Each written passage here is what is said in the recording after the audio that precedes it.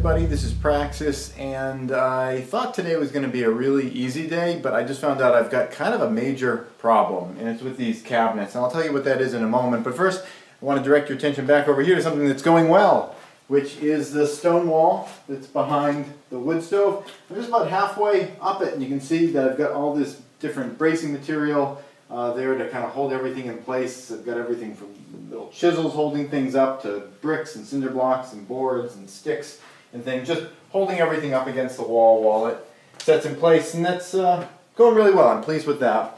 This, not so much. These are the kitchen cabinets that just got pulled out of these boxes here, and the problem I've got is with this angle right here. This cabinet here is for the sink. It's sort of centered on the window. Also, the gray water drain goes right out through the wall over here.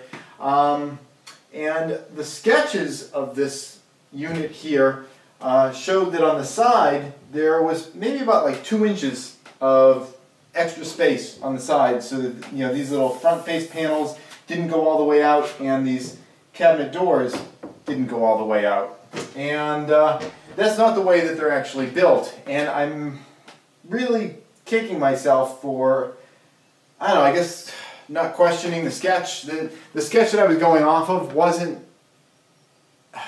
it didn't have dimensions on it. It just kind of like showed things generally, but there was a very clear gap on the side here that looked like it was about like 2 or 3 inches on either side.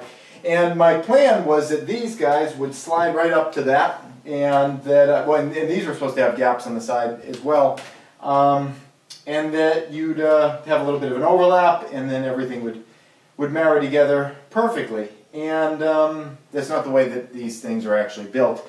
And I'm just kicking myself because I inferred information from the sketch that was not accurate. Now, it wasn't, like, again, the sketch didn't have dimensions on it. It wasn't explicit that there was a gap there, but I just visually saw it. The picture was worth 1,000 words, but a bunch of those words turned out not to be true.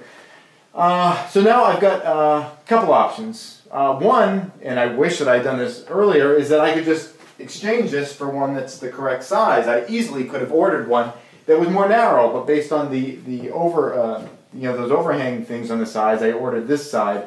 I don't want to shift it over because then it shifts it off from the window here, and it kicks all the cabinets on that side out.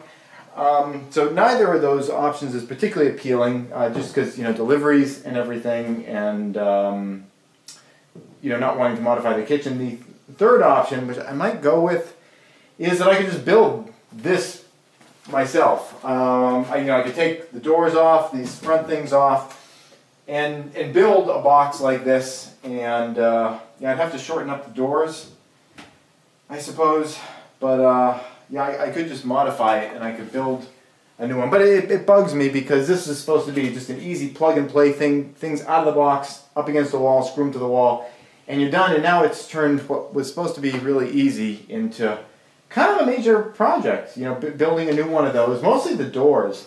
Doors are kind of the pain because, building the box, that's not a huge deal, but the doors, I mean, they're kind of beveled into each other, and I don't know. There's three options, and none of them are awesome. And it all comes down to the fact that I interpreted more information out of a sketch from the architect than was reasonable to have interpreted out of it.